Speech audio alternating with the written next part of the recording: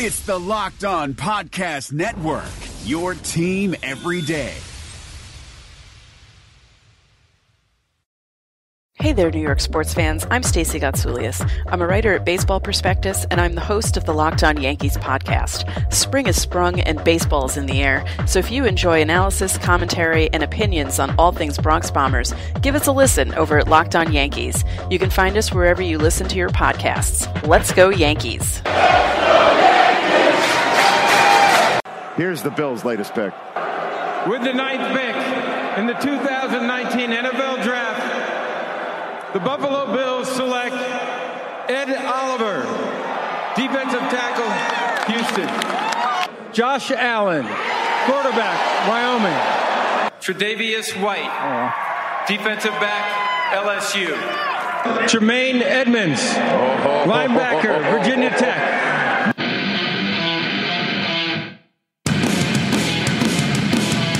What's up, Bills Mafia? It's Joe Marino from the Draft Network, and I'm your host of Locked On Bills. It's Tuesday, which means we're back in the rhythm of Twitter Tuesday. This is my favorite show of the week. There's no question about it. I love taking the time to talk about exactly what you want me to talk about. And you guys, once again, filled up the Twitter Tuesday episode with outstanding takes, questions, and comments regarding the Buffalo Bills for me to respond to. Remember, you can get your takes, comments, and questions regarding the Buffalo Bills answered on the Tuesday podcast by hitting me up on Twitter at the Joe Marino, hashtag Twitter Tuesday. You can also send me an email. My email address is joe@thedraftnetwork.com. Either way, I'll get it, and I will do my very best to make sure I answer every single one of these that come my way, as long as it's manageable. We've had some long Tuesdays together, and we'll keep doing this. This is a lot of fun. So let's dig into today's edition. The first one comes from Josh McCarty. He says Isaiah McKenzie, Jason Kroom, and Wyatt Teller all got significant playing time in 2018 out of necessity, with the lack of talent on the roster. Sitting here today, I think all three are a long shot to make the roster. Agree? I do agree with you to an extent. Let's go one by one. Isaiah McKenzie, I think it's very difficult for him to make this football team. I don't trust him as a ball handler, never have, and I know that he created a spark for the offense last year. His speed, his ability as a gadget player really helped with the spacing, especially after the constipation of the offense was removed when Andre Holmes and Kelvin Benjamin were no longer part of the mix. But with John Brown and Cole Beasley, and probably more importantly, Andre Roberts added to the mix, who's really going to, he's going to claim that return guy spot. And McKenzie, his value first is probably as a returner, second as a slot receiver. I don't see a course. For him making this football team. Jason Kroom, man, this tight end situation just got really interesting, as we talked about on yesterday's podcast with the addition of Lee Smith. Now, that did mean Jake Fisher got released right away, because as I tweeted out, I kind of liked what I tweeted. I said, the Bills signed Jake Fisher in hopes that he would become a Lee Smith caliber blocker. Well, when you sign Lee Smith, you guarantee that you get a Lee Smith caliber blocker, and Jake Fisher was expendable. And I think that was more about a respect for Fisher to say, hey, look, we got what we need here, and we're going to let you go right now. That way you can find another team that's going to be willing to invest in you and give you a chance to transition to tight end. But now Jason Kroom specifically, look, Dawson Knox is a third-round pick. He's making the team. Lee Smith, a 3-year deal, guaranteed money into year 2. He's probably going to make this team. Tyler Kroft was the big prize tight end free agent that they signed. I think there's your 3 tight ends that are certainly going to make the team. Then you still have Tommy Sweeney to factor into the mix. Well, where does Jason Kroom fit in? I've kind of hinted at this a few times. But I feel like Jason Kroom's best course may be to play receiver. That's where he played in college, and he can give the Bills that size dynamic that they don't have. And so I know Duke Williams is kind of in that mix as a size receiver, maybe David Sills, but Jason Kroom's best asset may be providing that size receiver. So his versatility and his athletic ability is going to give him a chance, but he's going to have to embrace those, because I think he's got an uphill climb here to make this roster. Wyatt Teller, I know that he's a fan favorite. He's one of my favorites. I scouted him, graded him pretty high. Liked that he got a chance to play last year, and he wasn't awful. But the reality is the Bills signed a ton of veteran guards. And I've mentioned this a few times. I think that's a loud and clear message to not only Wyatt Teller, but Deion Dawkins that get it together. Nothing's going to be handed to you. You're going to have to prove it. And so if Wyatt Teller is going to make this football team, he's going to have to beat out, Spencer Long and Quentin Spain and John Feliciano. Obviously, Mitch Morse is part of this football team. So it's not a given. And especially what's concerning about Wyatt Teller is he's a guard only. I have no idea if he can play center. And so not having that versatility as a guy in competing for a roster spot on the interior offensive line, that's something that could sway the coaching staff in another direction. Now, he has practice squad eligibility. That's a potential landing spot for him. But, look, I would have to think that a guy with his kind of pedigree and the experience he had last year, that a team would sign him.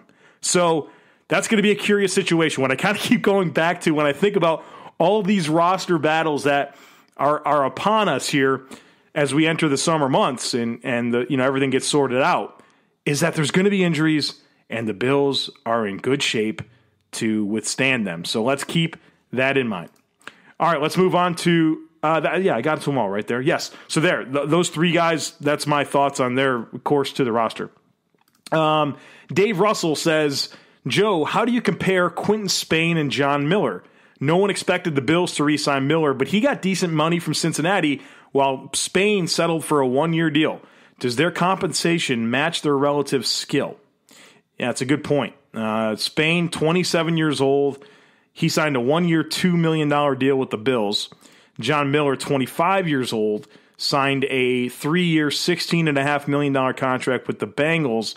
That is basically, he'll be on the team for 2 years. The way that deal is structured, he'll be on the team at least 2 years. So the NFL's market for John Miller far greater than Quentin Spain's market. And I think, I think Spain probably, it's funny, this is tough to answer because I feel like in a lot of ways their strengths and weaknesses are the same, except for Quentin Spain started off his career grading very high as a run blocker, and then the last few years he's been graded poorly as a run blocker, but highly as a pass blocker, and John Miller's kind of average in both regards.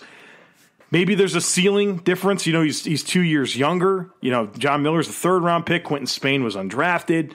I think if I feel like if either player reaches their full potential, I like what Spain offers in terms of being a nasty run blocker, even though he didn't grade highly for PFF. And I think what that stems from is injuries on that Tennessee offensive line and shifts in scheme like crazy. Their philosophies changed literally the last 3 years regarding what their offensive scheme was, just really different every year. And I think that really messed up Quentin Spain. So I think you've got a good point here, Dave. And, I don't want to be a homer and say, Quentin Spain's a better player, because clearly when you compare contracts, John Miller was much more valued by the league. But I don't think, the Bills know John Miller. McDermott's been around him. They know how he's wired. And obviously they didn't feel comfortable coming anywhere near that contract for him. And so best of luck elsewhere. But Spain's the guy on a one-year deal and a prove-it deal that I expect to have a good season for the Bills this year. Lackawanna Chuck, he says, can you give us a typical range of guys who make the roster for each position group? Example, 5 to 6 wide receivers, 4 to 5 running backs. So I went through and I wrote down those ranges, and here's what I got. Quarterback 2 to 3, running back 3 to 5, that's including a fullback. Wide receiver 5 to 7, tight end 3 to 4, offensive line 8, maybe 10, defensive tackle 4 or 5, defensive end 4 or 5, linebacker 5 to 7, cornerback 4 to 6, safety 4 to 5, one kicker, one punter, one long snapper. If you add up all of those, the high range that I gave, that equals 58, that's too many players. So you can't go heavy everywhere. So that's one thing that we'll have to see what the Bills do, how they prioritize certain spots. where the true special teams contributors are going to be. That's where you're going to go heavy. The good thing is the Bills have some versatility in the secondary, which could help them with some of those numbers there. But that's kind of what I thought the ranges would be when I think about any given roster. And then, look, and we'll keep talking about this, but injuries will certainly dictate how things unfold. Daniel Michalak says, first, congrats and welcome back. Thank you. I had a great time on my honeymoon, and it's good to be back. What is your starting offensive line prediction, and how will it determine our offensive identity? Oh, I was hoping somebody would never ask me that because I'm definitely not ready to answer that question, but I'm going to do it. All right, so this is like a gun-to-head thing. Don't get mad at me, but if I had to predict what I think the offensive line will be week 1, this is what I got for you. Left tackle, Ty Nsekhe. Left guard, Quinton Spain. Center, Mitch Morse. Right guard, Spencer Long. Right tackle, Cody Ford. I know it sounds crazy. Deion Dawkins isn't in the mix, but I'll tell you this. I've talked to some people around the Bills that are very close, and this was earlier this offseason before the Bills went on this spree of signing all these free agent offensive linemen. They kind of gave me this feel that nobody's really happy with Deion Dawkins. And they shouldn't be. He wasn't the player he needed to be last year, and he himself admitted that. So I think there's a loud message sent to Deion Dawkins, and he's going to have to be better. He's going to have to be decidedly better than Ty Nsekhe to win that left tackle job. We know he can't play right tackle. Ugliest thing I ever seen when he had to get reps at right tackle in preseason. I don't think it's part of what he can do. Can he play guard? Maybe. But I just feel like right now the guy with the inside track to that left tackle job is Ty Nsekhe. We'll see. That's my prediction. What does it mean for the offensive identity? If you look at those names, those are some big-bodied people that can move people.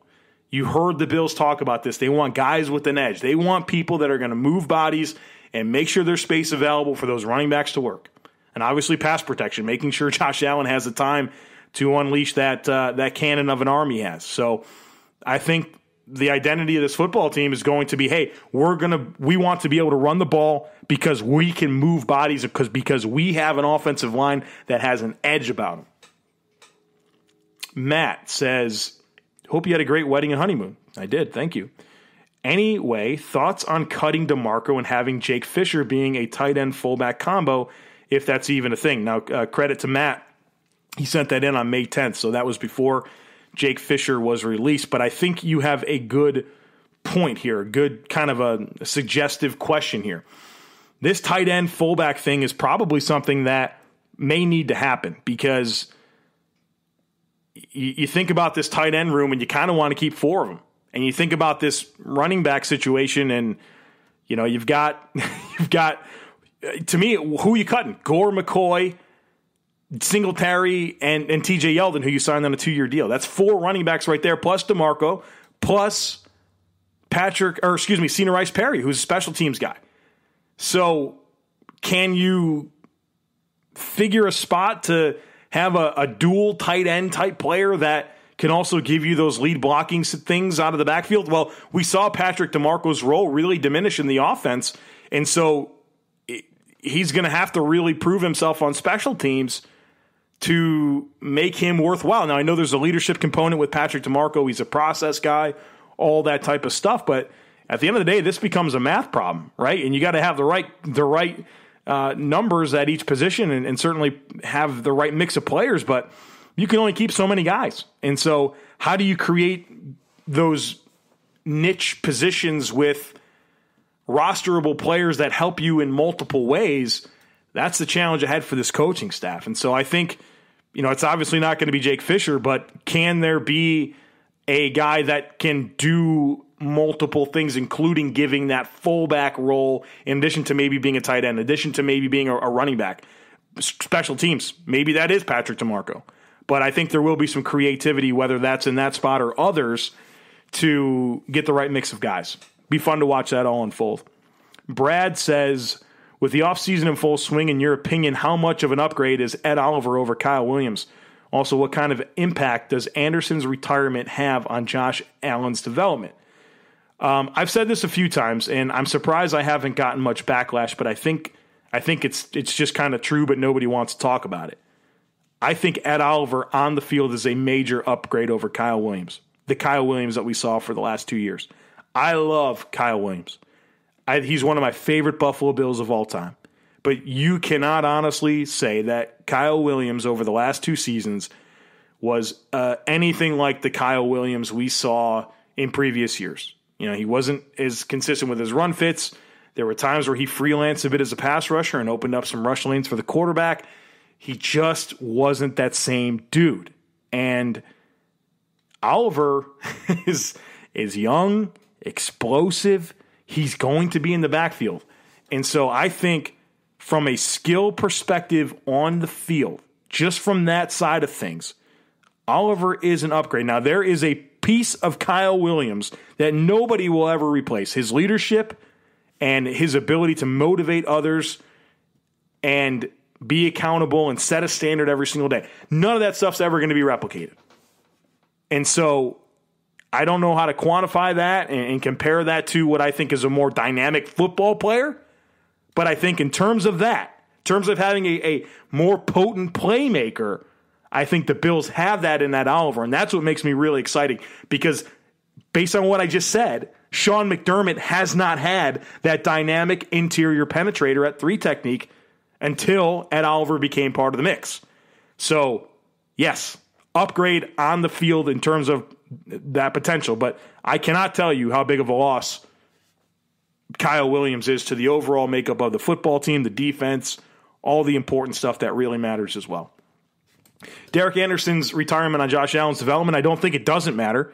I talked about this a little bit yesterday, that this was a priority for the Bills, was to bring back Derek Anderson and make sure he was part of this quarterback room along with Josh Allen next year. And they saw firsthand what he meant to Josh Allen and everything that has been said up until his retirement about how valuable he was. We're not just going to throw that out the door now because Derek Anderson retired. Now, I know that the Bills are going to feed us lines about, we have a lot of confidence in Matt Barkley, and obviously Ken Dorsey being a former player and being the quarterback coach, that's really going to help. But let's not sugarcoat it. Let's not pretend like all the other things that have been said over the last 4 months weren't said and that they don't matter. So I think that it is something that is not ideal. I think they wanted him to be part of that mix.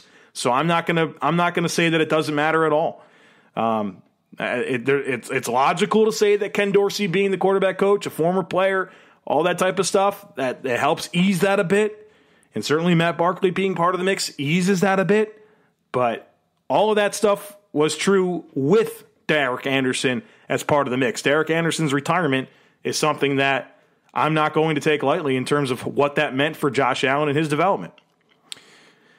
All right, let's see here. Tony Barton says, any chance we release Star Lotulelei and trade for McCoy, Gerald McCoy? I'm not sure those are hand-in-hand things. So let's address this. Could the Bills trade for LaShawn McCoy? Yes, I think that's possible, even with Star Lotulelei being part of the mix, even with Ed Oliver being part of the mix. I don't think that the Bills are going to release Star Lotulelei. I don't think it's going to happen. It's not favorable from a cap position. And I think that Star Lotulelei, while he doesn't give you the sexy tackle numbers or the sack numbers or anything like that, I think that he fits his role. He fits that 1/11th of the defense with consistency that Sean McDermott's looking for. His presence in the middle of the defense makes the linebackers better because he's going to occupy space and take up blockers and keep the second level clean. He's going to be consistent.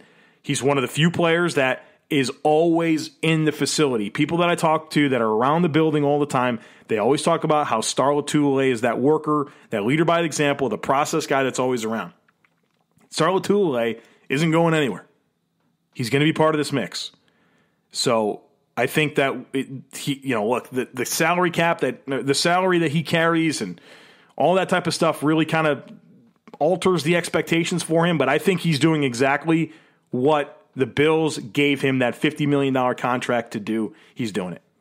Now, Gerald McCoy, bring him in. Heck yeah, man. You aren't going to get any resistance from me on that. I like Gerald McCoy, especially considering you probably don't have to give up much to get him. And he's got a very favorable contract that can be, literally taken off the books at any time you want to cut him. So you're not going to find any resistance from me about going after Gerald McCoy.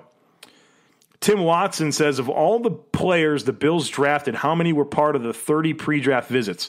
All right, so I did my research on this, and if I have an accurate tracker, and I've reconciled the many that exist on the internet, Dawson Knox, Vashawn Joseph, and Ed Oliver were the 3 top 30 visits that the Bills drafted as part of their 2019 draft haul. So it's actually more. I think that's more than in previous years. So different philosophy for the Bills this year with the draft overall. A lot of underclassmen, not as many senior bowlers. So, just wasn't consistent stylistically from what we saw the previous 2 years. Contavious says, with the team not exercising the 5th-year option on Shaq Lawson, do you think they're looking to trade him? Does it make any sense for a trade not having that 5th-year option in place? For example, the Watkins trade. I don't think it necessarily means that. It wouldn't surprise me to see the Bills trade Shaq Lawson. Not at all. That would not surprise me. However, I don't think not exercising the 5th-year option is a direct indication of that being true. I think what this comes down to, even though I talked about this a little bit yesterday on the show, I think it's bad business to pay Shaq Lawson $10 million next year, even though there's plenty of cap space. But there's been no indication outside of some pretty good run defense last year that warrants a $10 million cap figure for Shaq Lawson.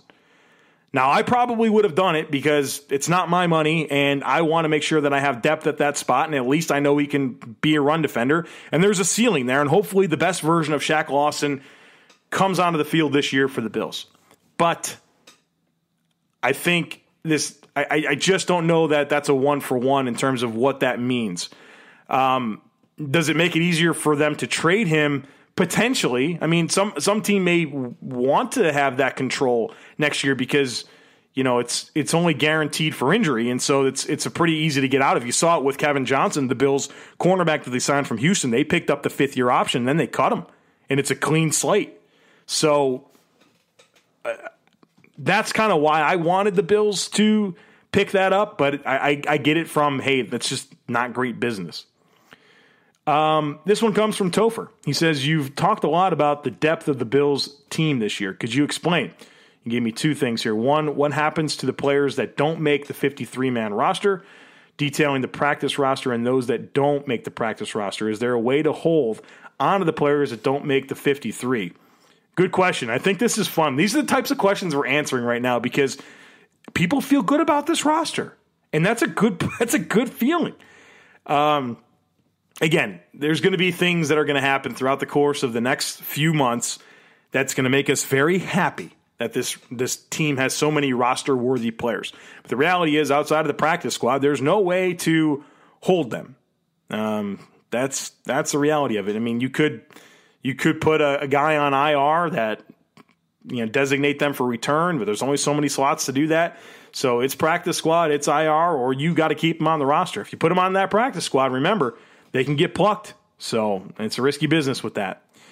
Second thing Topher said is, at some point, can you do a show to project the 53, focusing on the role, starter, backup, special teams each man will have on the Bills? Yep, absolutely. We're going to shift gears to that for the foreseeable, well, not the foreseeable future, but we're going to talk about that a lot here, and we'll get the initial look at that coming up here in the next couple of weeks, and certainly kind of going back through and combing through this roster, talking about every position group and those types of things. So you can expect that to definitely be a big part of what we talk about here in the coming weeks as we kind of hit the lull here in the offseason. Bryce Clark says, hey, Joe, love listening to the pod. Thank you, Bryce. Do you think that the Bills mainly passed on edge rusher in this year's draft due to next year's draft having a fairly strong edge rusher group? I like next year's class, and it looks to have a better overall talent coming out in the first round. Your thoughts? I think that's an interesting point, Bryce. I just don't know how much consideration teams give to those types of things. Now, the one thing that I can speak to from experience is having been at all the press conferences at the Combine this past year. It seemed like every single general manager and head coach that drafted a quarterback in the first round in 2018, they were specifically asked, well, did you draft that player knowing that the quarterback class this year is weaker? And every single one of them were like, no, we liked the player. We liked Lamar Jackson, or we liked Sam Darnold, or we liked Josh Allen, or whatever quarterback they were talking about. So I don't know how much consideration that is given. I don't know why the Bills didn't do more to address the edge rusher spot this year, other than they believe probably a lot in Trent Murphy. They like what they have in Jerry Hughes. Maybe Jerry Hughes is resigned. I mean, there's a plan. I don't think Brandon Beane's just like, oh, we're good enough there and not doing anything.